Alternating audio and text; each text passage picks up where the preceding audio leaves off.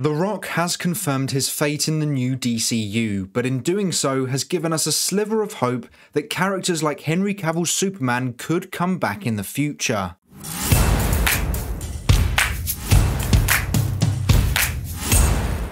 Hey everyone, welcome back to our movie news. Black Adam was a box office disappointment, but was setting up an exciting future for the DCU.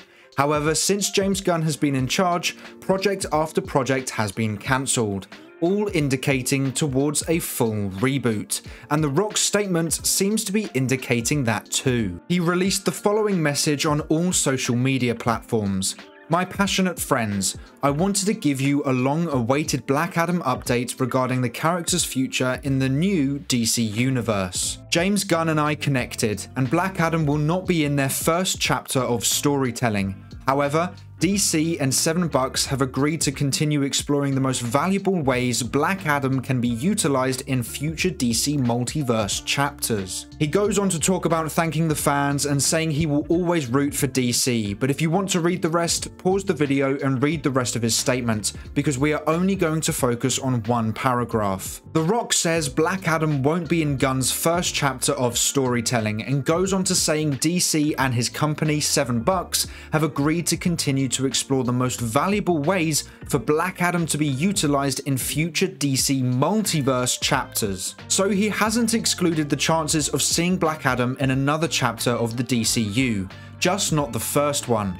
Not only that, but he clearly specified multiverse chapters. Now this is an interesting thing. Sure, this could be just a professional response that softens the blow of him never returning by leaving the door open, but clearly mentioning multiverse chapters does excite me a bit. It could mean that we may not see the continuation of Black Adam's character in the main DCU, but he could return in the future through the multiverse. And the biggest multiverse crossover is a crisis event, and if we have a crisis event, we could also see Henry Cavill's Superman returning and the rest of the original DC universe. That would be an incredible moment for the DCU.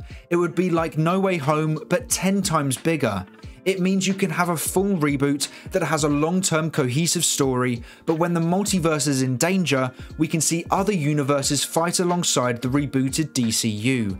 And that could be where we see The Rock's Black Adam and Cavill's Superman and everyone from the original DCU fighting alongside the rebooted DC universe. So Black Adam won't be a part of the first chapter of the DCU, which was expected and a shame, but we now have an official announcement from The Rock himself. But The Rock has left the door slightly open, just in case something does happen. What I will say is that his statement to me does seem to indicate that a full reboot is happening, which in all honesty is good news.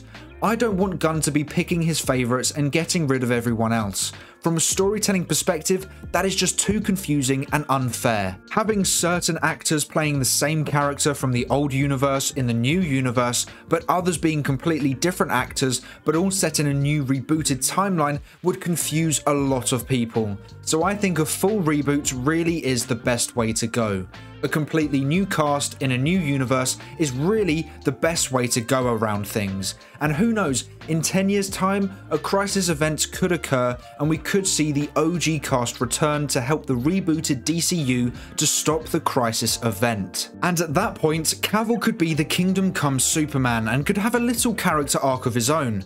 What I'm trying to say is that a full reboot gives you so many amazing possibilities and the most freedom whilst giving the possibility of the OG cast returning. Daniel RPK seems to believe a full reboot is happening and he has a lot more knowledge of what is happening at DC than we do. So I'm hoping he's right and a full reboot will happen. And for Snyderverse fans, The Rock mentioning multiverse chapters could hint at the multiverse being something DC utilizes. And who knows, maybe the Snyderverse one day could be completed using the multiverse. Gunn has confirmed that Elseworlds projects are actively happening at DC right now, and maybe one day the Snyderverse could be a part of that. But that is all for today's video. Thank you so much for watching. Please make sure to like and subscribe and turn on post notifications so you never miss a video.